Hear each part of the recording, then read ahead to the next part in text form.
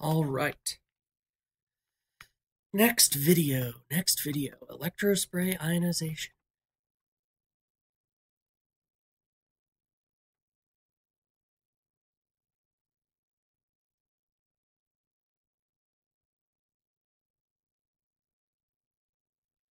Okay.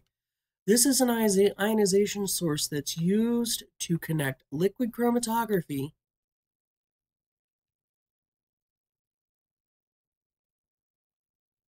to mass spec, right? So here we go.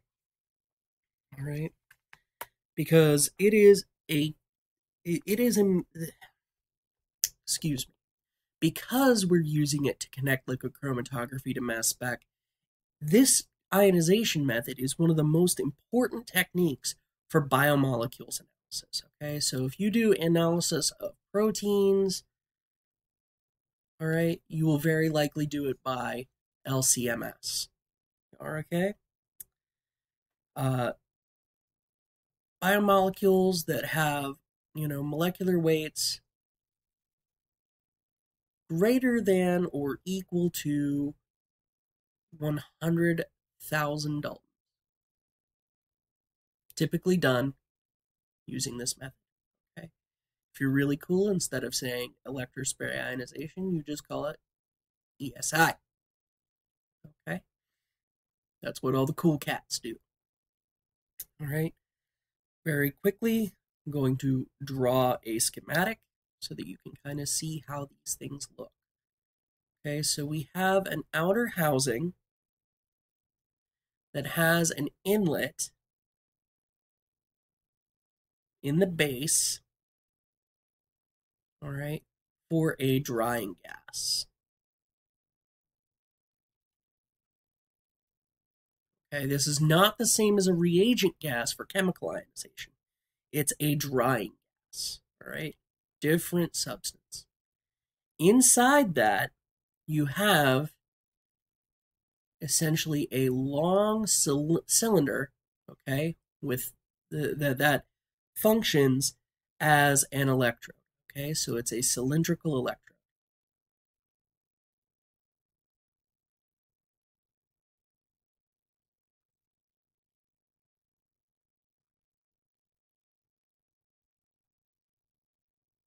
All right. And into that cylindrical electrode, we have a needle. Okay?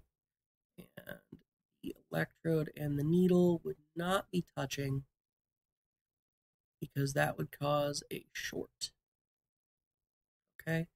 Because these two components, the needle and the electrode, are held at a very, very high potential difference. Okay? So the difference in the potential, okay, between the needle and that electrode is on the order of kilovolts. Okay? Kilovolts. So thousands of volts difference between these two elements. Okay? Into that, we pump our sample. Okay? All right. With a flow rate of a few microliters per minute. All right, it's not terribly fast. Okay? What this does is it creates droplets, large droplets, at the end of the needle. Okay? And those droplets are going to be charged because of that potential difference. And because of the drying gas, those droplets will eventually get smaller and smaller and smaller and smaller, all right, until the charge is transferred to the analyte. Okay? And then on this side here, we will have our mass spec inlet. All right? So we get ionized analyte passing into the instrument. Okay? So this happens, okay? This happens kind of like this, right? We have our analyte molecules. We have some charges that have been picked up by the solvent, okay? And over time, we're going to get solvent evaporation.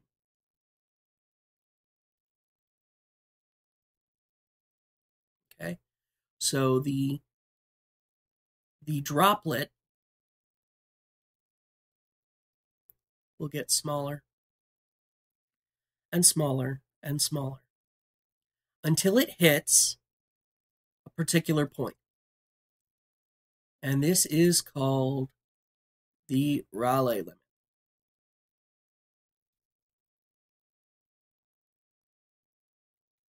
Okay, so now the droplet is so small that it cannot support this charge density anymore.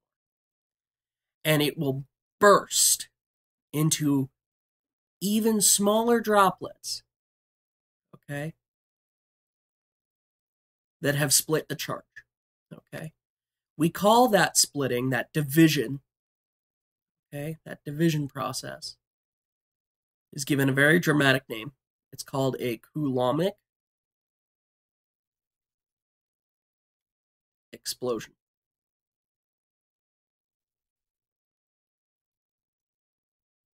All right. And essentially, all that's saying is that the charge density is so great that the charges force each other apart until the droplet just explodes. Okay? And that will happen again and again and again and again. All right? Until we end up with a bunch of analyte molecules.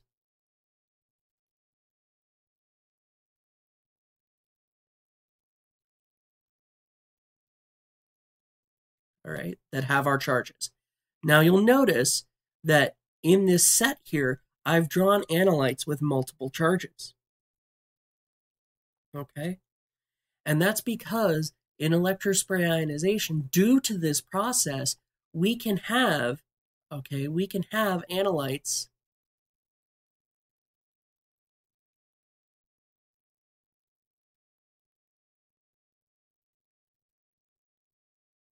multiply charged.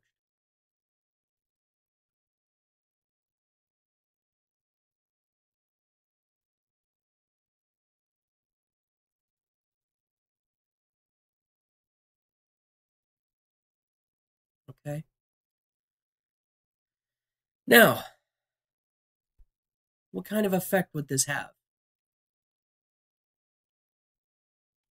Let's consider a molecule, okay, that has a molecular weight of 10 million Daltons. Okay.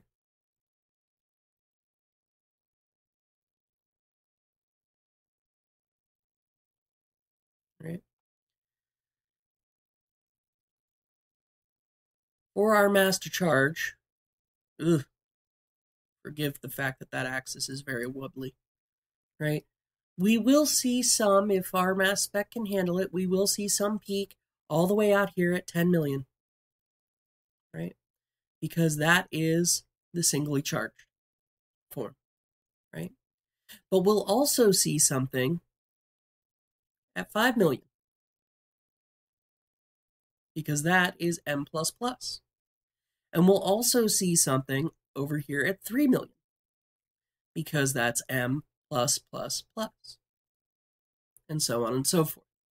So you can see that having multiple charge states can really affect what our mass spectrum looks like. Okay. So that will cover all of molecular spectroscopy for us. All right. Now we're going to move on to chromatography.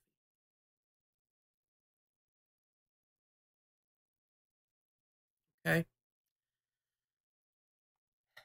Now, chromatography is essentially a separation method.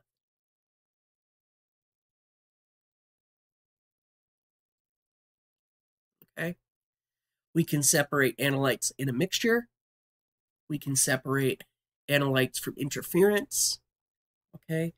Um, but it's all about separation. All right. So what we do is we dissolve the analyte, right? We dissolve the analyte.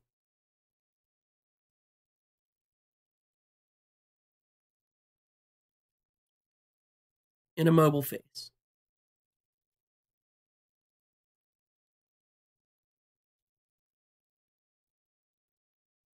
Okay. We dissolve the analyte in a mobile phase. And I'm just going to abbreviate it as MP from here on out because I'm lazy. Deal with it. Okay. And we then force this solution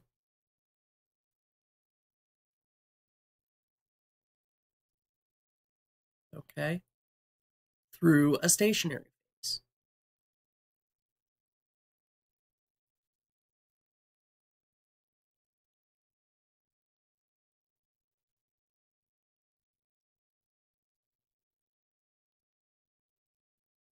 Which I will abbreviate as SP because, again, lazy.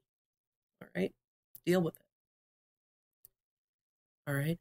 You all might be familiar with this already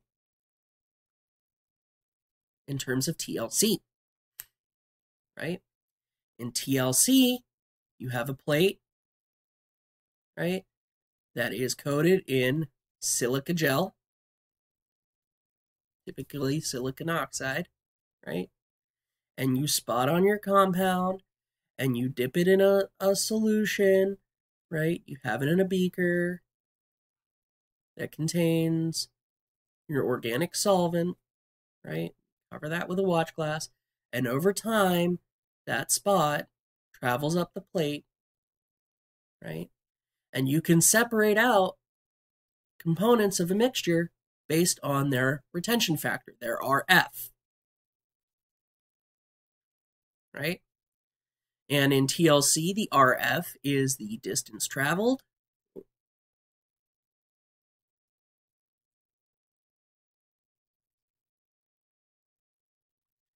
right, divided by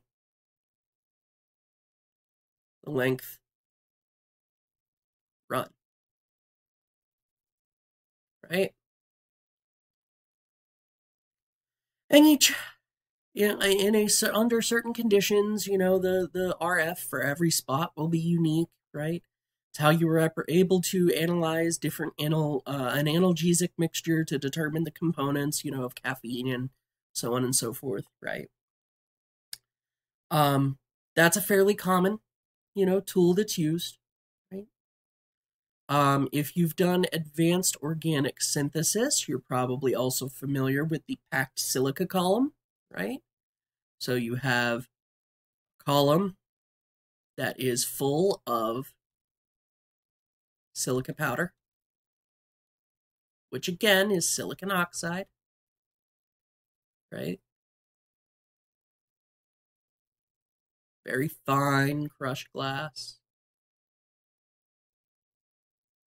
right? And up top, you put on your reaction mixture, right? And say it's a 2-component mixture because we did a simple 2-component reaction and we have managed to get quantitative yield, right? And you start putting in your organic solvent, right? Your mobile phase, and you let that drip, right? And you catch that in an Erlenmeyer flask, right? Anna, you probably know exactly what I'm talking about. Over time, right, what we'll end up seeing, and I'm going to stop drawing the top and bottom of the column because, I need to, okay, is we see A start to separate from B, right? We let more time pass, more mobile phase gets fed through, A becomes its own band with respect to B, right? They start to separate from one another, okay? Until finally A reaches the end of the column, B is probably somewhere here, right? And then eventually, out the end of our column, we get little droplets of A, and B is making its way right? And we've managed to separate A from B, okay? At this point, we say A is eluted, okay? A is eluted from the column. So if once an analyte passes through the stationary phase, we call it elution, all right? All right. Now, if we were to plot this, right? If we were to plot this, make a graph, all right, and say have time down here on the x-axis, right? And we were to say maybe do absorbance, right, at 240. Common for UV, right?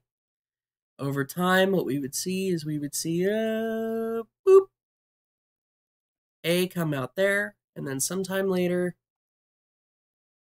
B comes out. And that is a really messy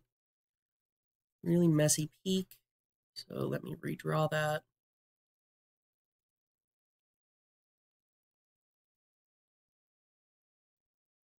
Okay, and so this would be A, and this would be B. All right, and so this would be the retention time for A. This would be the retention time for B. And we measure that from time is equal to 0. This is going to be typically on the order of minutes. Okay, this is our chromatogram. All right, very basic chromatogram. Right. Now,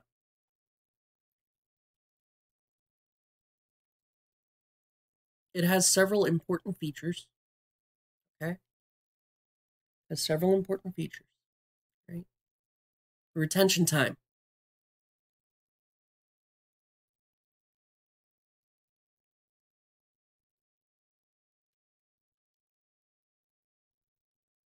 Okay, this is going to be equal to the difference in time of elution minus the time of injection. All right. So it's the difference from the start of our separation, the start, to when we see that compound come out. Okay, of the stationary phase. Okay, that is going to be a function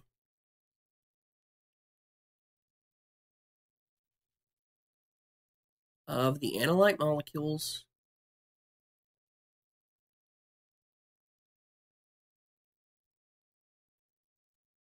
interaction with the stationary phase.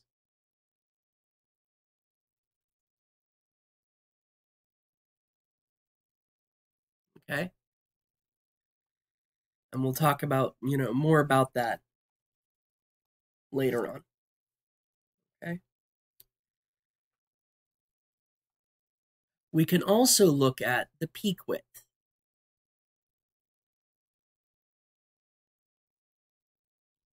Right? So if I just draw quick thing, right? Peak width is the total time that it takes from the start of elution to the end of elution. Okay, we typically give that the letter W. Okay, right. And then we also like to look at the width at half height. Okay, so this is the peak height, right? This is 50%.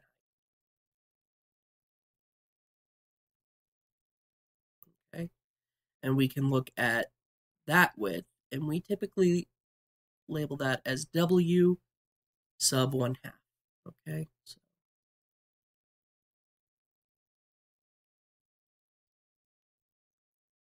width, oops, at half height. Okay? So I want you to bear those physical constants in mind. All right? Now, I know what you're thinking. You're thinking, but how does all this happen? How do we get there? How do we get this information in the first place? Well, it all comes back to partitioning. Right? It all comes back to partitioning. And I know we discussed this a couple of weeks ago before you all started the chromatography experiments, the chromatography labs, but I want to go over it again, all right? Because it bears repeating. You deserve to have a thorough discussion. So let's consider a biphasic solution, right? We're going to call this phase 1. We're going to call this phase 2, right? And we have some sample, and it is going to equilibrate, all right, in between the two phases, right? Well, we can describe a partition coefficient, all right, as the activity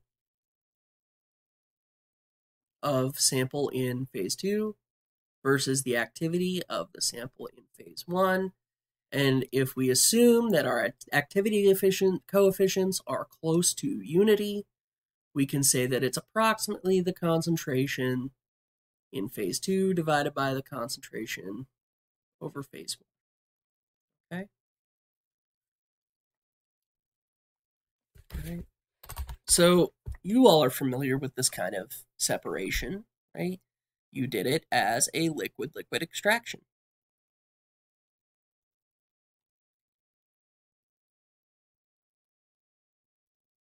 Back in OChem, right?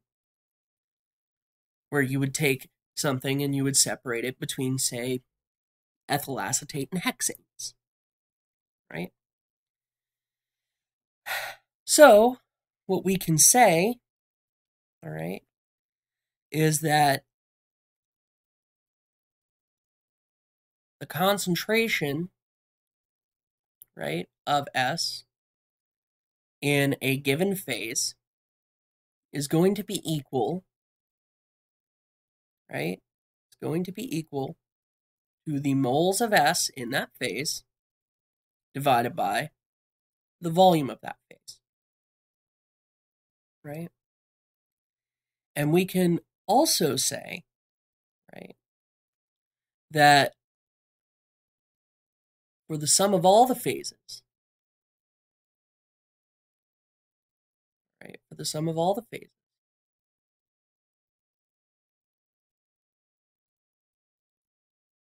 it has to add up to 1, right? Has to add up to 1, right? Times the total number of moles.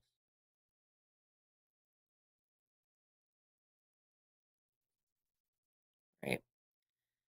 And you might be saying, well, wait a minute, hold on, Dr. C, I'm completely lost. That doesn't make any sense.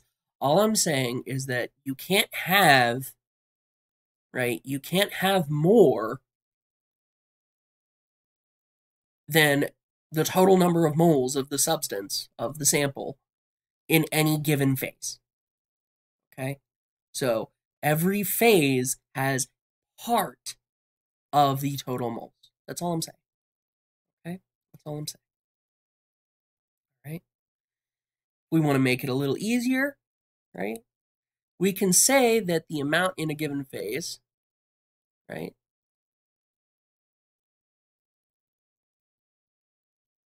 the amount in a given phase is going to be Q, right? Sorry, excuse me. 1 minus Q, okay? 1 minus Q, right? And you're like, well, what's Q? Well, Q is going to be the moles in the phase divided by total moles.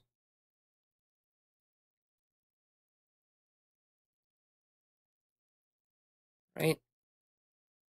It's essentially a percentage.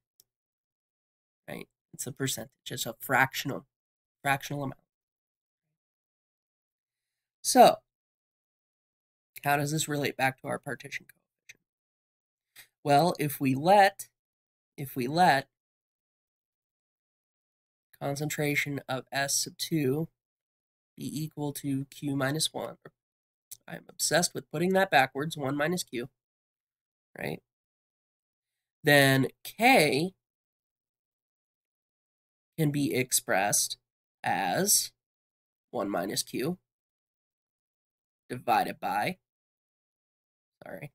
times total number of moles divided by volume of phase 2 divided by, Q times the total number of moles divided by volume of phase 1, right? Have I said anything crazy? No, I've just restated this using this expression, okay? Assuming that we only have one other phase, right? Which is the case in this example, okay? So, after n extractions, right?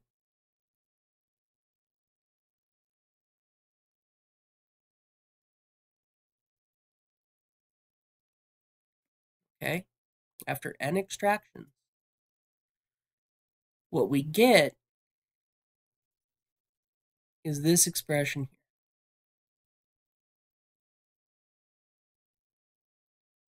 All right. So we can see that the amount of stuff extracted, all right, is equal to this expression. You can see the partition coefficient comes back to play. Right. This would be, that's left behind.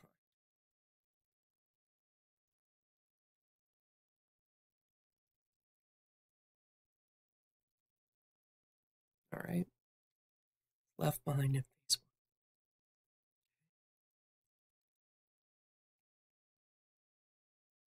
And that is the basis behind chromatography. Okay, we have a partition coefficient between the mobile phase and the stationary phase. All right. So our K is going to be our affinity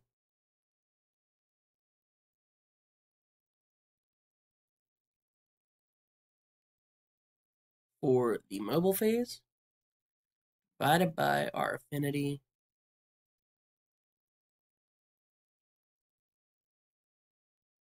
for the stationary. Okay? And that is the basis for separation in chromatography. Let me just check the time real quick. We're coming up on half an hour. I think a little bit longer. Okay? All right. So we can manipulate this, right? We can manipulate this. If we have, say, phenol, right? How can we manipulate this? Well, we could use a stationary phase that's very nonpolar. Say, 18 carbon hydrocarbon, right? And we can use a mobile phase that's actually fairly polar, like, say, methanol. Then our phenol will want to be in the mobile phase more than the stationary phase, and it'll come out faster, right? Compared to, say, something like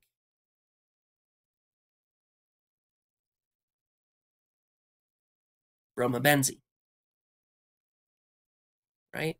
Bromobenzene's fairly nonpolar. It's going to stick to that stationary phase longer. So what we would see in our chromatogram, right, we would expect to see our phenol peak, and then we would see our bromobenzene.